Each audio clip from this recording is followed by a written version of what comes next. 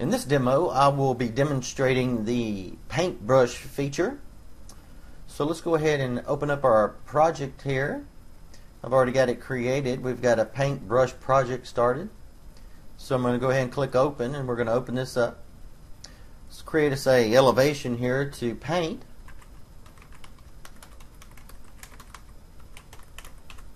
I can assure you this will, AlumCloud is about to make the painting features for your aluminum easier than you've ever been able to do it before in the past. We'll just choose something simple here. Give us a little height.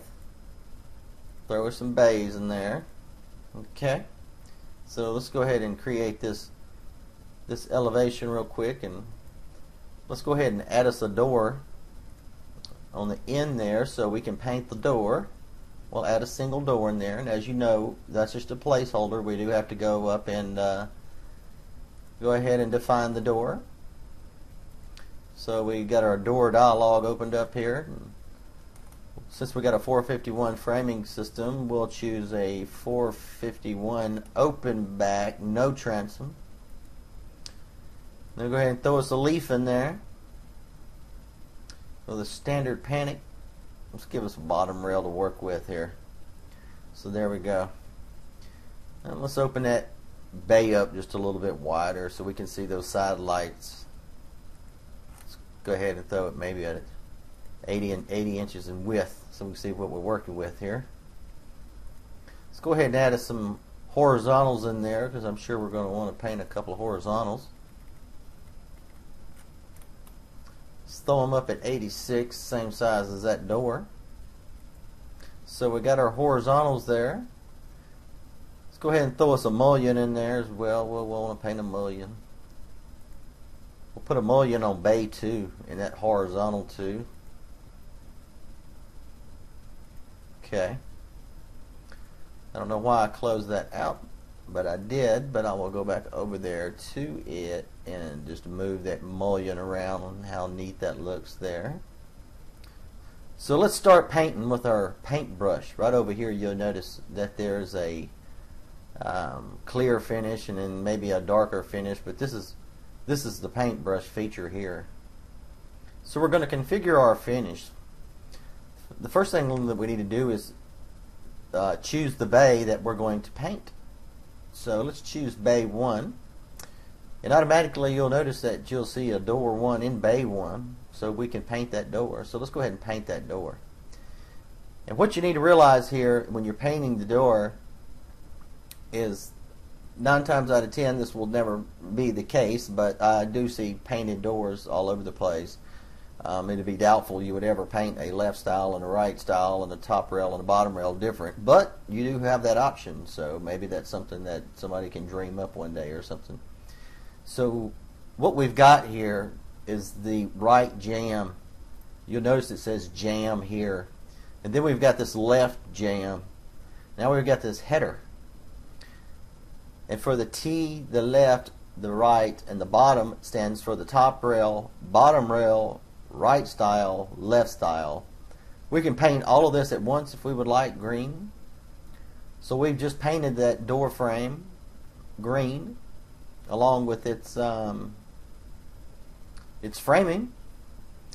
But if we wanted to go ahead and just leave that framing green and paint that door a different color, we could choose red. So now we've got a red door with some green framing. But say that we just wanted to paint that top rail something just a little bit different. We can let's go ahead and choose something over here that we can see what we're doing here. This is doubtful this would ever happen. These are demonstration purposes only. So let's go ahead and put that top rail as green. We'll choose that. How about that? Now we got an ugly green top rail there. So let's make this bottom rail purple. How about that? We'll go ahead and uncheck that T and check that B. Now we've got a purple bottom rail. And let's do them 2 styles there. Let's see what kind of creativity we can come up with. How about some yellow? So let's go ahead and paint those two styles a yellow.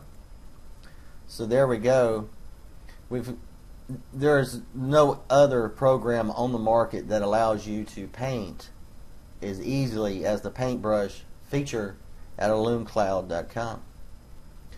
So the next thing that we want to do is go over here and paint us a horizontal.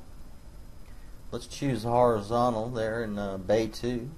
If you notice, you got this option that pops out in there that's got horizontal 1 and Bay 2. So this is horizontal 1 in Bay 2. So we'll open up our paintbrush again. Notice it's still stuck on green, but you don't have to choose that. The other options are no longer available because they're no longer needed. So let's just go ahead and just choose that old purple color there. So now that we've got a purple horizontal and we've got a really wild looking door and door frame there, let's go ahead and paint us a bay. So let's choose Bay 3. So we're going to choose Bay 3. And when that opens up, you'll notice that you have the top, which would be the header, the B would be the seal, R would be the right vertical, left would be the left vertical. So let's paint this bay right here, bay number 3, a crazy color so we can see that we're actually doing something here. So let's go ahead and go red with that. So we have now just painted that bay red. But say if we wanted to paint the right vertical for that bay a different color, it's very easily done. We can go right over here and choose from one of these predefined colors, or we could go right back over here to our crazy mixture of colors here and choose blue. So let's go ahead and choose blue. So this has been the paintbrush feature. It doesn't get any easier than this when you're painting. All of the information is documented as you're painting it for each piece.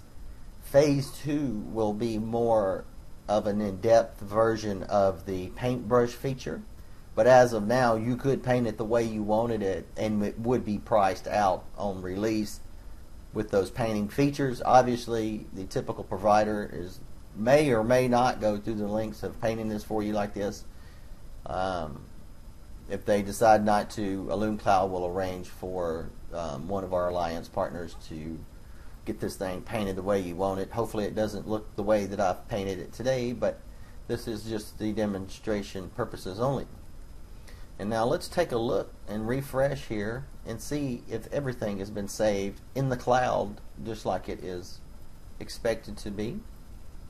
So we'll open up our existing paintbrush project. We've got our paintbrush project open up here, and we'll choose that one exciting elevation that's in here, that painted elevation. So now that we've got our painted elevation open, you'll notice that everything is saved to the database perfectly just like it is supposed to be. So this has been the paintbrush feature for AlumCloud.com, and I hope you enjoyed it.